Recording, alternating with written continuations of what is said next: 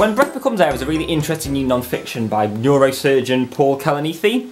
It's basically, the first half is the story of his love for medicine, how he moved from an English degree to medicine because he wanted to think about life and death questions, and it's really interesting, really gets you excited about medicine.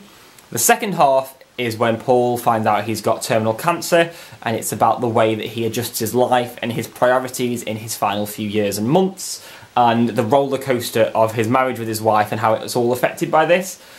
It's really, really moving. I cried numerous times. Because Paul used to be an English major, his writing is amazing.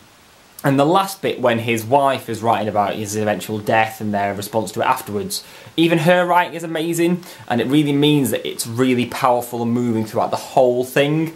Anybody that's doing medicine should definitely read this. Anyone with an interest in life and death and the way we approach death should definitely read this. If you liked Being Mortal or Do No Harm, this is a great book for you. I thought it was beautifully written and a brilliant book. I gave it 8.5 out of 10.